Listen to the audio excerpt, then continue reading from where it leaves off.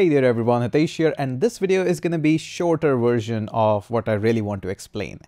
Okay, so first and foremost, we talked about scope chain and we have studied a whole lot in detail about it. We've also studied about the variable object. Remember these two bottom lines. But there is another guy which we cannot study in depth about this right now, which is this keyword. Now this keyword you might have heard from a variety of other programmers. This is very notorious in JavaScript. And no, it is not. It just is. Its understandable concepts are a little bit different from other languages. That's why it's considered as notorious. Why can't we study about it in detail at this point? Because the base that we have created throughout this series is about some variables, some conditionals, and some functions. That's it. But there's a whole lot of things that we have to learn first, and then things will become much more easier. Picture will get much more clear to understand. So that's why I consider this as a friendly introduction to this, but not a complete guide. It will be reconnected again in the future videos. We have a plan for that. Okay, so let me just introduce you this keyword with a couple of things here. So first and foremost, let's go up here inside this keyword. Consider this as a part 1. Let's go ahead and mark it to do as well and call it as part 1. Part 1 for this keyword. There we go.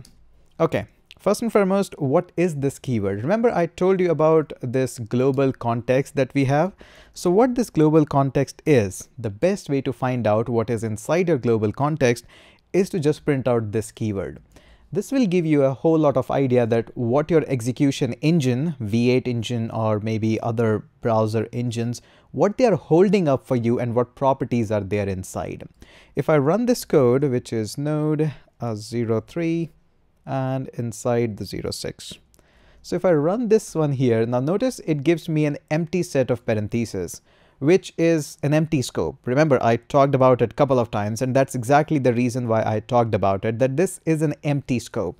But this is not going to be always the case. Right now, we are running it with the help of Node engine, which ultimately supports the V8 engine. That's why we are having this empty parentheses. But when you'll take this exact same code onto the browser, you're going to see something which is different. So let's go up here and we can actually open this up on any web page technically. Go into the console, clean up the screen, console.log this. When I run this one, this time I'm getting a global context this time, which is a window here, and which has a lot of properties, by the way, and we can check a whole lot of things inside it. In fact, I would recommend you to spend some time. You won't be understanding it much, but having a look is always a great idea if you want to understand things in depth. So coming on to the point, here if I run this console.log, it gives me a window, but if you're going to run it on any other engine of JavaScript, you might be getting something bit different than this. So make sure you always check out that what's your global context by running the keyword, which is this. Now, as of now, we can only understand this much of it. Now, surely I can introduce you with some more things, which are going to look like that I'm trying to show you the usage of this, but technically I'm not. So let's just say if I just create a simple game, game, and that game is basketball. Okay. Now, this is a simple familiar variable, and if I just create another something like this, let's create a function instead of this. Create a function which is going to be again, say name, just like this, and try to have this one. And I can have a couple of variables here as well, like name is going to be Hitesh, and I would like to just go ahead and simply log this keyword here. Now, what you're going to get in this piece of code, let's just run this as well, say name, there we go. So what do you expect? You're going to get what you're going to get in this keyword here. Now this brings the whole lot of confusion. Let me try to run this one. Now in the case of my node engine, I'm getting an empty scope which is coming up from line number 3. But at line number 9, I'm getting a whole lot of things which is too much hard to understand. It says object, then a global. I don't know what to do with this. Surely we will understand this later on. Right now, we don't have enough of knowledge of actually understanding this. On the other hand, if I copy this entire code, move back here and clean the entire thing and try to paste everything here, hit enter. Notice here, both of the time I'm getting this window object without even worrying about what my scope, what not is my scope, and a whole bunch of other things. Now this is a little bit different from, let me show you something. Please again, don't get confused.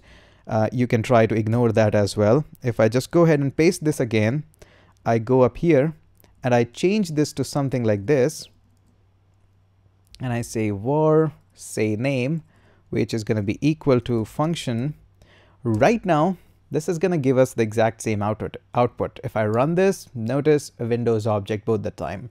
But in theory, in behind the scene, this is drastically different, because notice here this is a variable this time, and what we got in the code is a function. So right now this is giving us the same result, but it shouldn't be giving it like that. And I know this is a bit confusing right now. That's why I didn't want it to confuse you much, because functions are not a great way to just give you more examples on this. This is not a correct way. And that is why all those people who are in a super hurry told you, see what happens. It brings confusion, and I don't want confusion in my series. So what we're going to say is we're going to just remove all of this.